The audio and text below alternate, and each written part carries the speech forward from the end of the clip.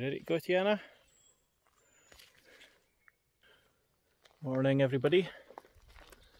It's Tiana and Scott trekking with Tiana, and this morning, well, it's 6 o'clock, and I've decided to take her up Bennachie today, which is there.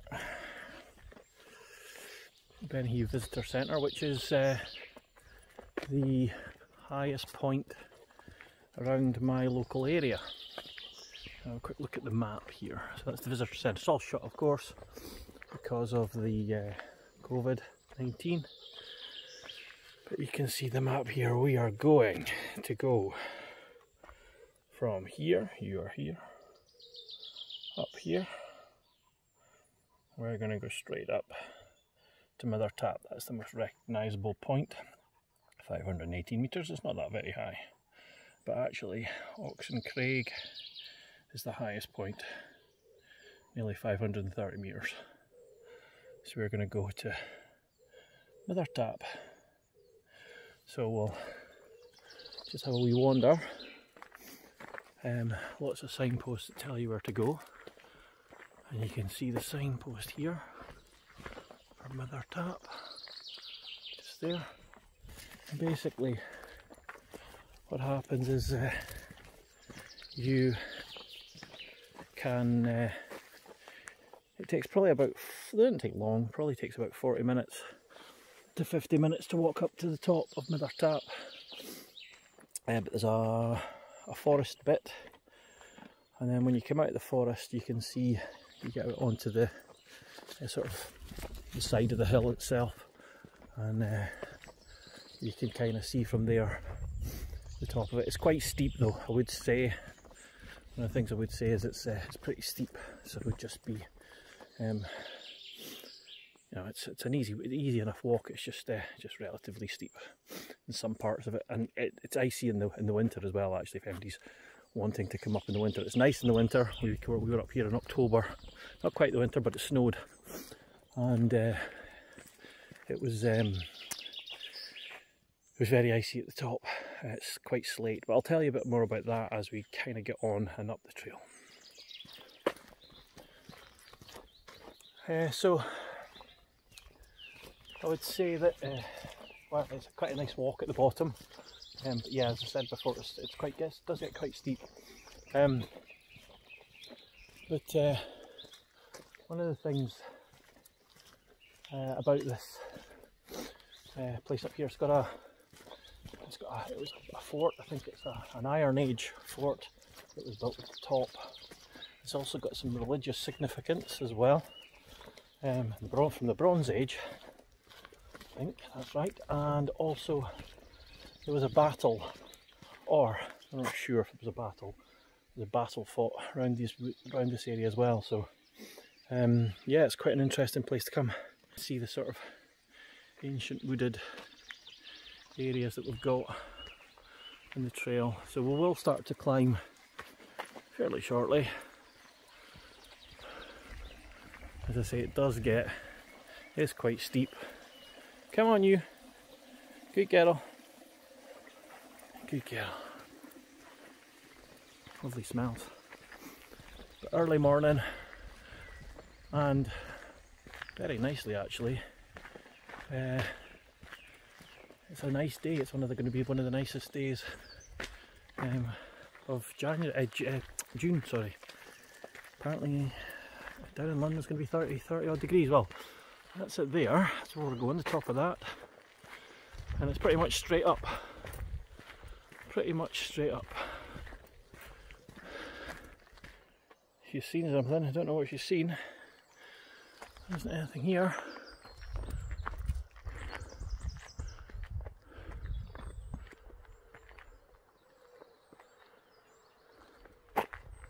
Right, let's keep going, bud.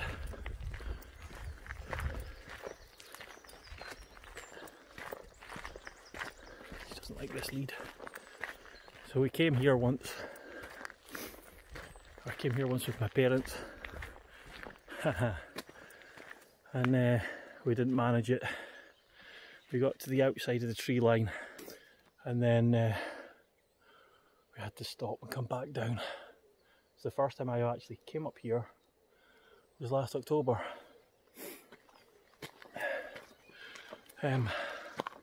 Which was great.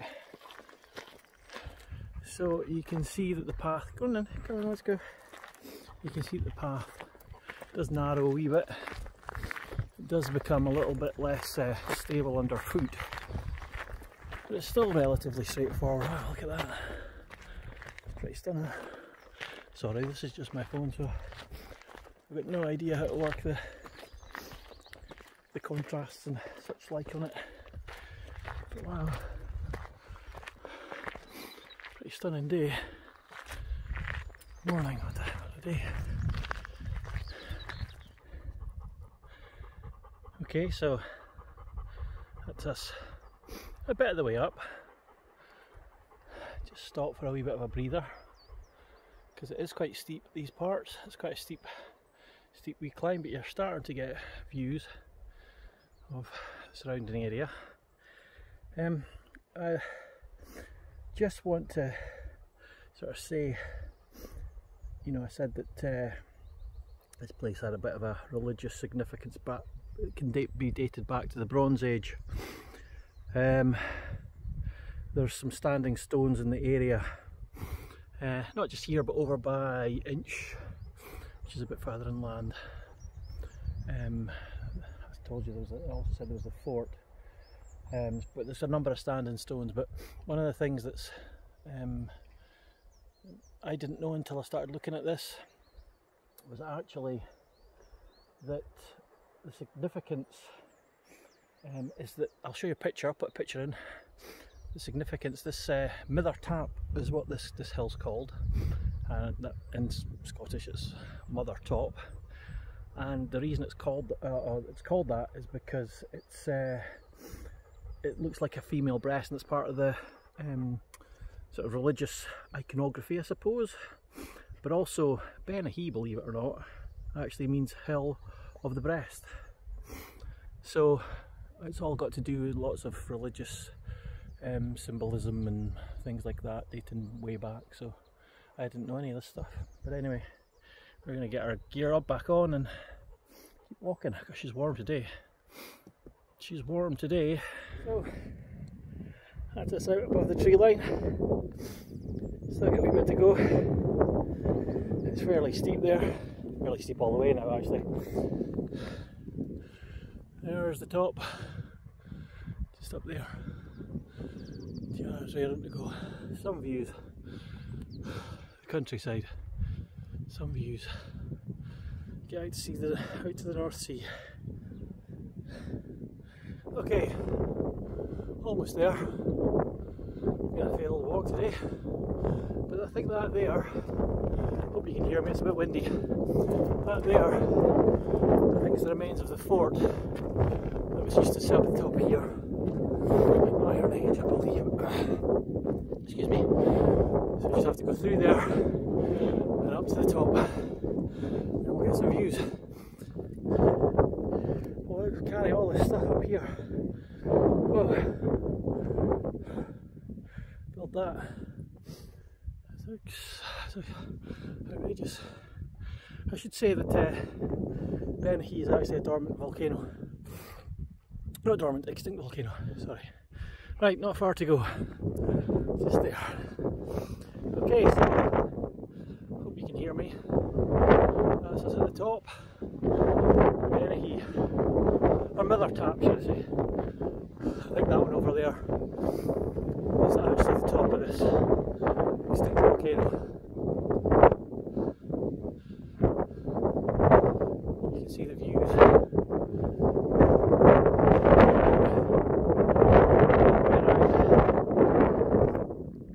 Right until the sun come up.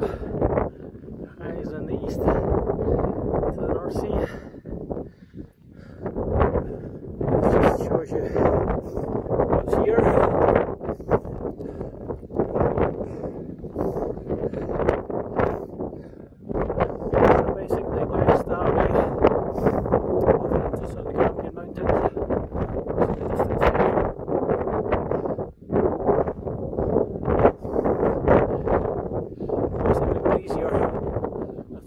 it's a bit colder as well than I thought it was going to be.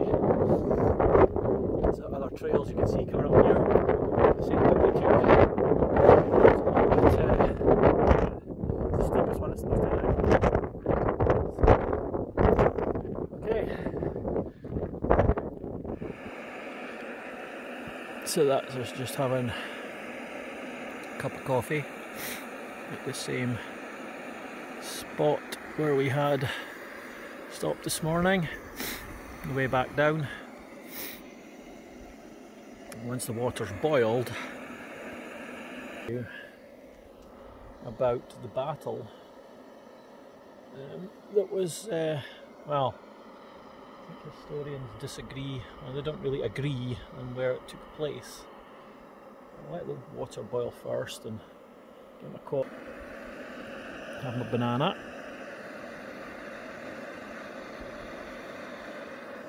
You can just see a tail over there somewhere. Let her off the lead. Well, she's around here. She's a thirsty dog this morning. It's a hot one today.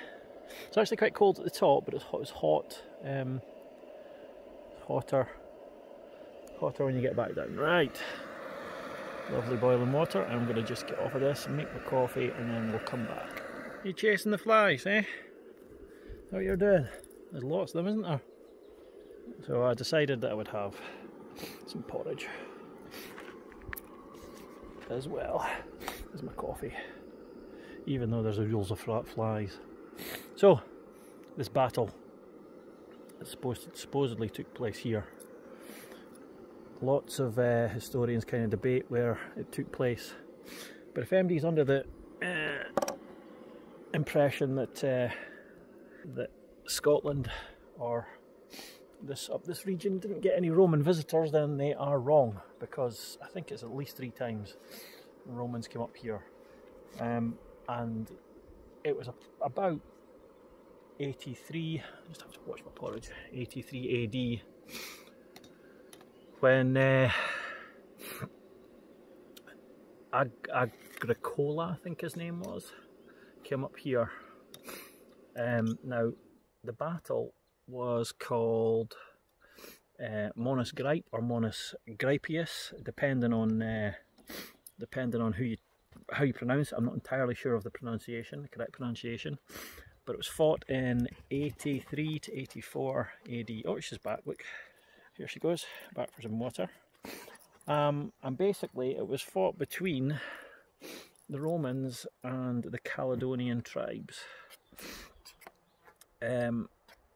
Approximately 30,000 on each side. Estimates vary, but they reckon that the battle itself may have been fought somewhere around here. There's also theories it could have been anywhere down in Perthshire, which is obviously a long way away. But there is some Roman sort of hill forts and things like that. Not hill forts, but Roman is an archaeological site, not far from here. But they think that there was 30,000 on each side, and Tacitus, who is the Roman historian, reckoned that the sort of Scottish tribes or the Caledonian tribes got a bit of a hiding. They, out of the 30,000, 10,000 of them were killed, and only 360 Roman auxiliaries were killed. Now, an auxiliary, if you don't know, is actually when Rome took over a country, they conscripted, if you like, farmers and what have you, young boys and stuff, and they conscripted them from the local population into the army, and they were known. They did that because of the local knowledge that they had. So these 360 that died were actually from tribes of sort of southern half of the UK, auxiliaries, that's what they were called. Anyway, 360 apparently died, and 10,000 Caledonian warriors died on the first day of the battle. But it does say, if you look it up, it does say that the Caledonians, and one of the things that's quite interesting, I thought, about this was that the Caledonian tribes and the British tribes, or the British tribes, let's just say, they tried not to fight the Romans on their own terms. So the Romans were very good in battle formation on a plain and what have you, where the general could have, you know, his tactics and all the rest of it. That was how they fought. That was how they won. But if you sort of hit and then run and hid like the tribes did, that's all kind of all they had. They had better odds, so they fared much better. And actually, that's what it says on the second day. So on the second day, they actually that's what happened. They run into the trees, which you could imagine around here, and then they kind of hit and run tactics, guerrilla warfare, I suppose. I mean, let's be fair. You know, the Romans, that part of it, that battle was almost the sort of climax of that period of subduing the British tribe, shall we say. But what's really I found really very, very interesting was that Tacitus was, while he was an historian and a poet and playwright, whatever else he was also Agricola's son-in-law. So I think, and if you read up about it, basically I think that it was vastly blown out of all proportion, the size of the battle, not the size of the battle, but the size of the victory.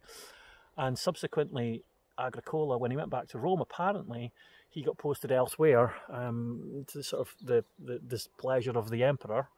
So it really doesn't make much sense that he had a massive win up here, whereby he he subdued all the British tribes, because clearly if he had, he would have got a triumphal march, which I don't think he did get. So it's quite interesting, and when you kind of put all that together and understand that. Anyway, that's the Battle of Mons Graipius, or Mons Gripe, and I'm going to now have my porridge and my coffee. Well, that's us almost back at the bottom of the hill. Up there, just past the trees. Ooh, you can see it. Mither Tap, Bennachie.